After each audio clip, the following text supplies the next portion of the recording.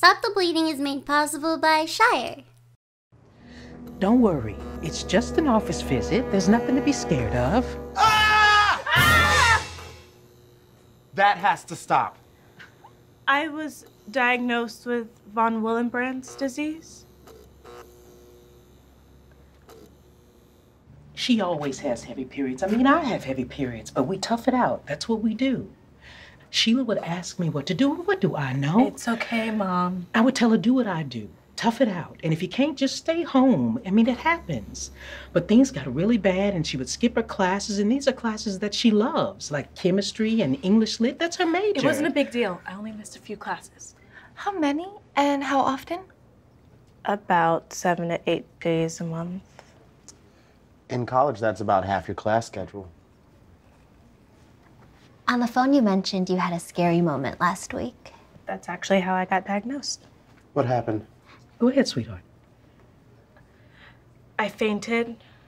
My period was going on for days all through finals, and I came home and just... Sheila came home from break. She walks in and says, Mom, I feel weak. And then just boom, right there on the living room floor. They ran some tests at the hospital, and they said it was menorrhagia, heavy periods. Menorrhagia is actually one of the most common indicators of a bleeding disorder in women. Right, a bleeding disorder. That's what they tested her for finally, and so here we are. This must be a lot to take in. It's all my fault. Mom. You're right. I love her so much. She's shy, and she hates when I run my big mouth. Mom. See? Do you all mind if our cameras follow you around? We would really like to show people what your first HTC visit looks and feels like when you're diagnosed with von Willebrand's. Sure. Yes, absolutely. Had I taken my bleeding more seriously, then my baby would not be going through this. I'm hoping that what we're doing will help other parents because what I did made my baby. Mom! Okay, Bernice, if I can get you to fill out the contact info. I should have caught this sooner. Everyone should have caught this sooner. I'm the worst mother in the world. You know I'm a superintendent. I can help you with that light fixture. That's not necessary. I think we can concentrate on the paperwork. And Yeah, so you one of them people who like to say no just to be polite, but you really won't help, but you're just too proud to ask. Gonna make me offer like 6 times before you say yes? Cause I don't have time. I would love it if you fixed the light. How do you feel? Honestly, I'm just overwhelmed. I get it. I do. What's your menstrual cycle been like? How severe and how often? I'm usually using 2 pads and a tampon, and I have to change that every hour for 7 or 8 days a month. So you're obviously pretty skilled at the whole multiple pad plus tampon thing. I'm a total pro at this point. One of the goals we'll pursue is trying to reduce the effects of the heavy bleeding, so you won't have to be such a pro. How do you do that? One of the more common approaches is to write a prescription for you to take the pill. Are you familiar with? I'm not really sexually active. I've kind of put that whole thing on hold because... I totally get it. It's not uncommon to feel insecure about intimacy when you worry about heavy periods and bleeding. Right. The pill is often prescribed because it's pretty effective at reducing bleeding to a normal level. So, intimacy aside, we see it as a way to just bring some control back to your life. Wow. Just hearing the word control is so good. Just a loose wire needing some attention. Wow, Bernice, that's amazing. Thank you so much. All right, so we can get back to this paperwork. Looks like that bulb been struggling for a long time with that loose wire not giving it what it needed, poor thing. Poor neglected little light bulb. All it wants to do is shine its little light on the world. This little light of mine, I'm gonna let it shine. This little light of mine, I'm gonna let it shine. This little... Normally, I don't condone talking to inanimate objects, but she's clearly working something out. Hey! Hello. Mom says you're shy. I don't know. I'm not. No kidding. I kind of like to talk a lot. It's kind of my thing. Okay. Oh no, that's just my skeleton buddy. That's Bonesy McBones. He's harmless. I think. Okay. Do you want a Twizzler or some juice or water? Twizzler? No, I'm not a little kid. I'm so sorry. I didn't mean anything by that. No, it's okay. I get it. I came in with my mom. I'm not really a talker. It's just, I'm 19 and I'm in college, and I feel like I should be able to handle this like an adult. But I'm just so, it's like, who am I? I thought I knew who I was, and then I'm told that I've had this disease all my life. I have so many questions. What else don't I know? And you start there. You start right there with that question. What else don't I know? Do you know what HTC stands for? Hemophilia Treatment Center, but I don't even get that because I have von Willebrand's.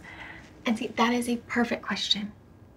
Hemophilia is this severe bleeding disorder that has gained the community's attention and resources for generations, even though von Willebrand's has been proven to be far more of a common disease. So guess what? People are now recognizing and talking about their lack of knowledge, and they're asking the question, what don't I know? And that, my dear, is where we begin. There are things known, and there are things unknown. And in between are the doors of perception. Aldous Huxley. English lit major. Boom. Bernice, I think we should really get back to the paperwork. Look at this rust. This leak could have been dealt with years ago. There is no measuring the damage done to these pipes from neglect. Look at these pipes up under here, alone. Just trying to get you folks your water. Like a bridge over troubled waters, I will lay me down like... You actually put the WD-40 on the hinges before you hear the squeaking. Thank you. I promise I will. So, how are you feeling? The biggest unknown for me right now, so obviously the scariest question to ask, what will it feel like to have vWD forever? It's new now, so I have all this new information to focus on, but what will it be like later in life? Every day? Forever? I was thinking the same thing. What are you ladies doing tonight at 8 p.m.?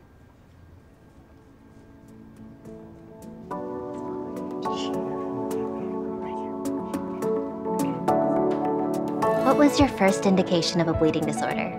It took me about 15 years to even find out. No one else in my family has any kind of bleeding disorder.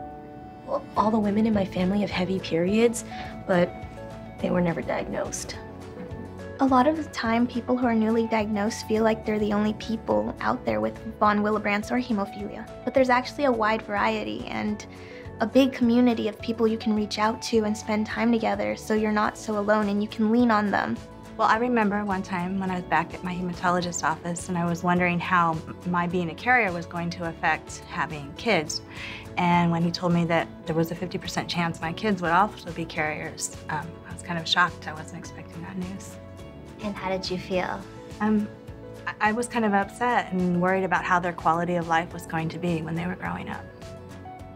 The first thing you should do is talk to your hematologist to see what kind of protocol he wants you or your child or whomever is diagnosed is on. And the best thing I think you can do is find a support group so you can be with other families that are dealing with exactly what you are dealing with. So my advice would be to find the support group and start asking questions and that know everything's going to be fine. It's scary, I know. It's how I felt when I first got my diagnosis. But if you face this thing head on, you can live a better life. The best advice that I can give is to be your own advocate. Do the research, do the homework, and ask as many questions as you can. It's not uncommon to be diagnosed later on in life. Is anyone comfortable sharing when they were diagnosed? I was 15. 20. I was 22. Well, I was 30 when I was diagnosed. Wow. Yeah, the doctors didn't know what it was, so for a long time we did nothing. Yeah, I was just so relieved to finally know. That's kind of how I feel. I always felt like there was something wrong with me, but I could never put my finger on it. Knowing makes me feel like a full person, like me. I would say that we have to be like our own advocates because von Willebrand's really doesn't get the attention that it deserves. Mostly I would say we need to connect with each other because there's strength in numbers. Bye, I'll call you. Got a bright bulb there. You see what I did? You know, bulb, like from earlier? She's a good kid, Bernice. You done good. And you have all the tools you need for the job ahead. Thank you, Dr. Young. You see what I did there? Yeah, tools.